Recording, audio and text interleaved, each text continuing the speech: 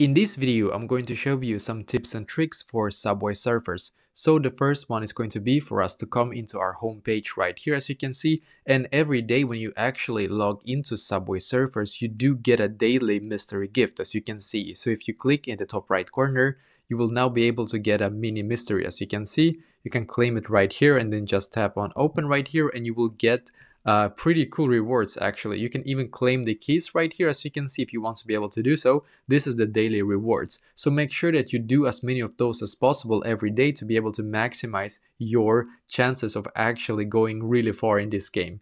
And the second one is going to be for you to actually click on claim reward in the top left corner, and you will be able to claim some of this reward as well every day to be able to actually maximize your chance as well to be able to go far. And then what you're going to do, this is one of the best tips that I have for this game, and it is to actually click on the hoverboard symbol in the top middle, as you can see. So click on it, and for every coin that you get, make sure that you actually buy a lot of these ones right here. And the reason for that is that when you do have a lot of those hoverboards basically for this game, is that if you have them basically and you like die in the game, as you can see, you will be able to respawn again without anything happening, as you can see. So those hoverboards are actually really good. So if you're just about to die, for example, in the game, and then basically what you can do is to just quickly spawn one of those hoverboards, and then you will be able to continue the game, as you can see. So this is some of my tips and tricks for Subway Surfers.